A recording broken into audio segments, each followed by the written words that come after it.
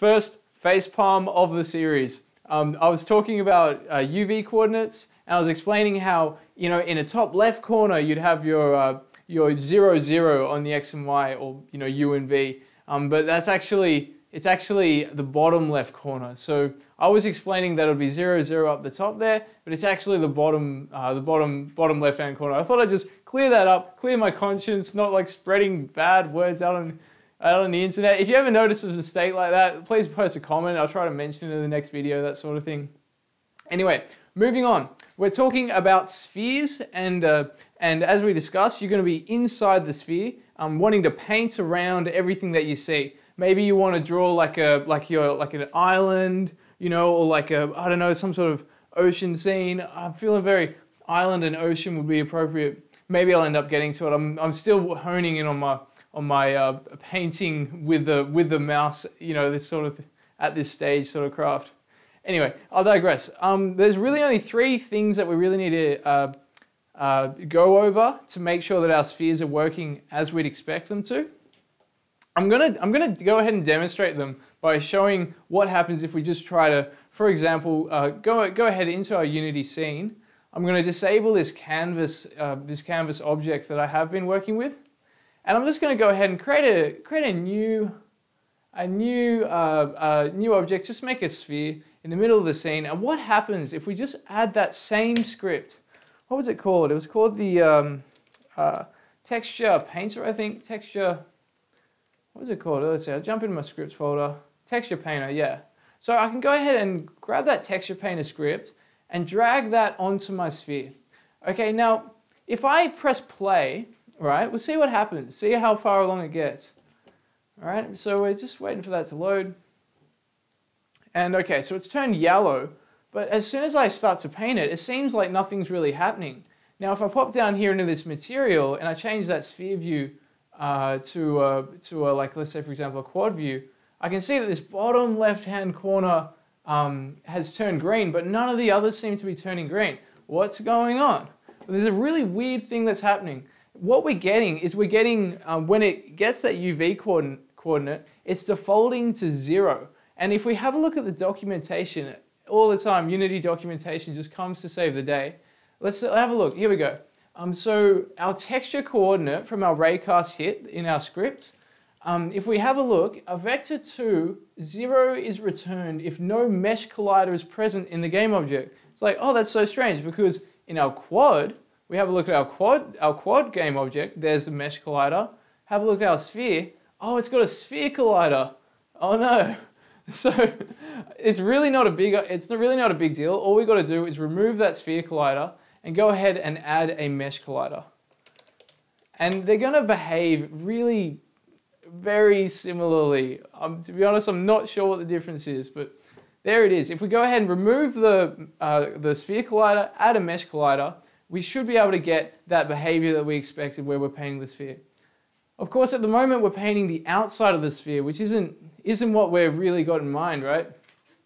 So the next step we want to do is we want to be able to turn off the outside faces of the sphere and turn on the inside faces. So to demonstrate that, let's say for example, you look in this editor view, I move inside the sphere and everything disappears. I'm inside the sphere, it's not there. That's because the back faces of this object by default will not be rendered. Only the outside faces of a mesh will be rendered. And so we're going to have to create our own little custom shader. Well, really we're going to take a Unity shader, we're going to copy it completely and change one line or add one little line to it.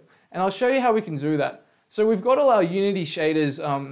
Let's say for example we want to I'll go ahead and I'll create a material and I'll show you what we're sort of working with. So materials folder. Remember, our materials are kind of like they're the game, or they're the object that holds the shaders in them. So I can go ahead and create a new material. I'm going to call this inside, what do I call it? Backface shader. I'll call it. It's going to be unlit as well. So unlit backface. And it's not a shader. I'll call it a matte. Right. And so up here we can choose what shader we want our material to have. And what we want to do is we want to take this unlit texture shader that comes by default with Unity, and we want to edit that, literally change one line of code in that. But we can't actually access it by default in Unity. What we need to do is I'll leave a link in the description for this. I'll leave a link for all these pages that I'm looking at. What we want to do is we're going to want to go to this Unity download archive, and this is going to allow us to download all of Unity's built-in shaders. So I can go ahead and click that, and then that's going to give us the actual code, the source code for these shaders that we can start playing around with and working with. So if I go ahead and open that up, let's see, where's that going to, okay, here we go. I can go ahead and open up this shaders folder. I'm just going to search for the word unlit. And just have a look what comes up. There's a little bit of knowing, like, I just happen to know, like, oh, I've sort of like played around a little bit with what exact shader we're looking for. It's called the, let's see, I'm not sure why this isn't searching. Go Windows. Oh, there we go. Okay, so we're looking for the unlit normal shader. I'm not sure why it's called that. It's really, that's the equivalent of the unlit texture shader in Unity. So I can go ahead and, let's see if I can do that. Go ahead and drag that into my Unity project. Hope you can see what's sort of going on there. I'm taking that, let's minimize this one. Okay, yeah. So what I'm doing now is just gone ahead and I've dragged that unlit normal shader into my Unity project, which means now, first thing I'm going to do is I'm going to rename it, call it unlit backface, because that's literally all we're doing is we're changing it from being a regular unlit shader to being a unlit backface only shader. The only thing that unlit means is it means it's not going to worry about lighting. That's really all that means. Not getting too into it. It's just like, yeah, it's really kind of a simple version of a shader. It's kind of going to show the pixels of the texture, and really that's kind of its real sort of main job there. Now, if we have a look in this we don't have to worry about any of this. We don't even know what any of this works. I'm just going to go straight to line 16. Make a bit of space in there. I'm just going to add one line here. It's going to be cull front. Now I think there's three things we could add in there. We can either say cull back, cull front, or cull off, which means cull, by default it's cull back, right? So by default it means draw only the front faces, and cull, which means don't draw all the back faces of our mesh. Cull off means draw both the front and the back faces, which means, you know, if we were inside the sphere, we'd see the back faces. If we're outside the sphere, we'll see the front faces. But what we want to do is we want to cull the front, which means we'll only see the back faces of the sphere. It's a weird thing. It doesn't really, there's no shape really comes to mind that acts like, you know, in real life. I'm trying to think of a natural time when you see the only inside of something. Yeah, it doesn't really exist, but yeah, we'll sort of see what it looks like once we jump into it. So I'm going to go ahead and save that. So that's really the only line we're adding there. Save that. Jump back into the Unity script. Oh, actually, no, you know what? There's one thing I forgot to do. I always forget this. I've got to go up to this shader unlit. I'm just going to go ahead and change the name of it. This is where it's going to appear in that drop-down menu on our material. I'm going to go to custom. I'm going to call it, what is it? Unlit backface. Unlit backface. Okay, and that's going to make it really easy for us to find it. Jump back into Unity. And now all we need to do is on our unlit backface material, I believe we can even just drag the shader onto the material. And that should, yeah, there we go. Like the only thing that's changed there is the name. It's kind of essentially the same shader as that unlit texture, except what's going to happen is if we go ahead and drag that material onto our object, on our sphere, the only way we can really tell at the moment is you can see these grid lines. You see how they're kind of going in? It kind of means it looks like the inside of an amphitheater, you know, like, you know, those like concert halls with a, you know, big field behind them or something, you know, like, yeah, so it kind of looks like the inside of a circle, or yeah, inside of a sphere.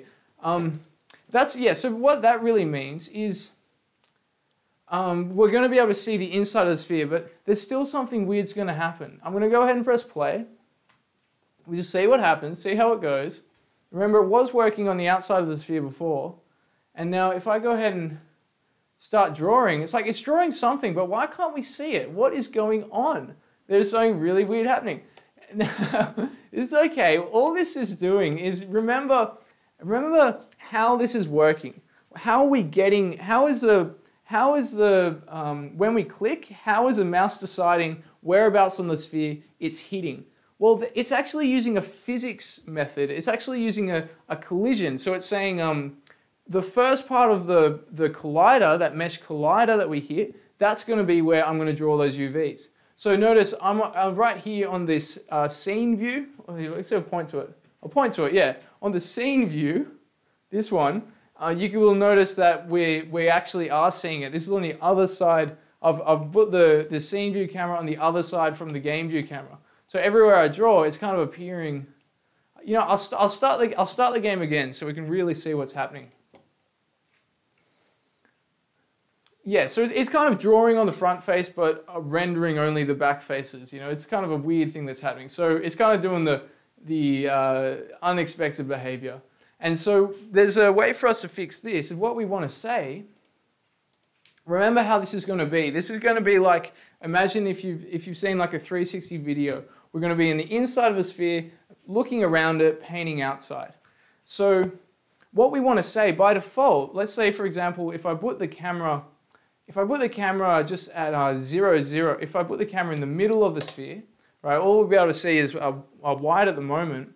Now, if we try to do that, I just want to demonstrate what's happening here, is we're actually going to find that by default, that physics raycast will not test against the back faces of the mesh collider, of our sphere's collider. So we're not getting anything drawn at the moment.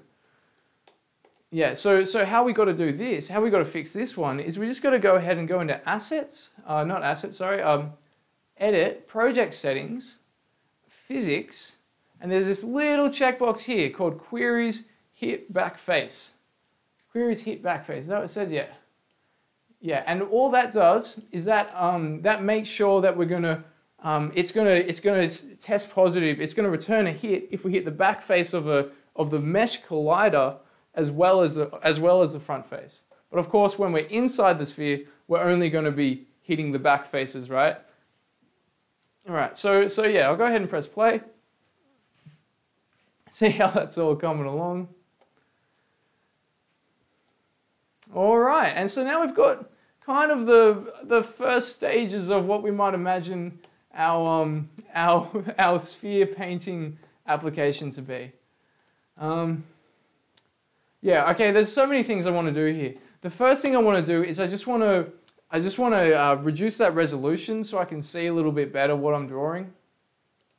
And as well as that, I'm just going to go ahead and quickly create a camera controller. I'm going to just change this to 64 by 64. Getting a little bit ready for a new foreground and background color. So maybe I'll go to this hot pink in a foreground, and oh, I know, like a deep blue in the background, maybe a bit darker. See how that looks. All right, and now, what was the next thing I was doing? Completely brain farted. Next thing I was gonna do was I was creating this, and then I was like, oh yeah, foreground color, background color, and as well as that, I also, oh yeah, I want to make a camera controller. That's right. I want to excuse all that. I want to make a camera controller. So I want to be able to rotate the camera while in game. You know, I could muck around with the gizmo, but nah, it'll only be one line of code anyway. So go ahead and create a script, call it camera controller. I'll open that up. All right, so just go ahead in the update. I'm just going to say transform. There's so many ways we could do this. This is probably one of the shortest. Transform.rotate. Rotate. Let's see, I think it's a capital R. Transform.rotate. All right, and so now in the x-axis, which is the up and down, right? Because the x-axis is this one, right? And you rotate around that axis. All right, so I'm going to say transform.rotate input dot get axis. All right, so that's going to be our up down arrows. Vertical. All right. And also I'm just going to make that, I'm going to invert that. I'm just going to make that a negative. So up means rotate up and down means rotate down. Okay. And also for the left right, that's input horizontal, right? Because that's your y-axis. Your y-axis is up down, so you can go left and right. Okay, so input dot get axes horizontal, and nothing on the z-axis for now. Okay, so that's our camera controller done, I believe. Wondering why I'm getting a little squiggly there. Name transform does not exist. It does exist. Oh, transform. Okay, fair enough. Transform. Okay. Cool. Let's go ahead back into Unity. I'm just going to drop that on my main camera. Like so. How am I getting these X's? You know, it's so weird. I just did a complete reboot of my computer, like wiped everything, and it's been really slow since I did that. It's like, it's not fair. It's meant to be fast. Oh well. Okay, let's see how it's going now. Okay, we should be getting that new blue color. All right, so now I can do this hot pink, and let's see if I rotate on the. Oh yeah, it's really slow. Oh man, I hope it's recording okay. Anyway, so if I rotate on the X and Y axes, we're able to see like some sort of shape we're able to do. I'm not sure if I'm going to be able to do a little. Oh, I'm sure I could get some sort of picture going. Oh no, it's completely glitching out. Look, my hands aren't even on it. It's still rotating. Man, okay. Anyway, let's see. Oh, at least do a little smiley face. Rotate up a little bit, like that. I really feel like drawing like Space Invaders characters for some reason. Yeah. Anyway, this is so slow. Yeah. So that's pretty much the basics of getting that sphere thing going. Yeah. Lots we can sort of get into next.